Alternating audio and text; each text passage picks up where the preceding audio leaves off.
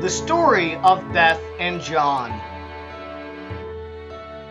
They met at a place called the Bishop, which may or may not be a non-profit organization for children. They met through a mutual friend named Raph. Their first date included going to a Tampa Bay Rays game where they tailgated outside the stadium. John was in the second year of law school at Stetson and had recently put down a non-refundable deposit to study abroad in England. He didn't go.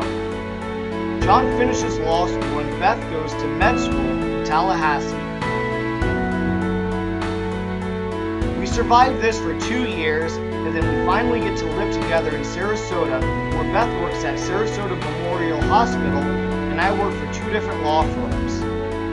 Beth graduates med school, but before doing so, ranks her favorite programs in preparation for match day, where she finds out on stage where she's going to be doing her residency.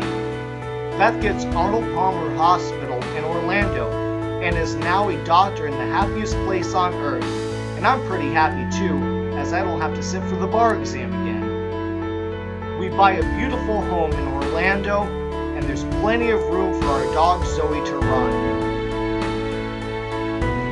And in case you're wondering how I proposed, here's how it happened. I called Beth's mom and asked if I could have a surprise party.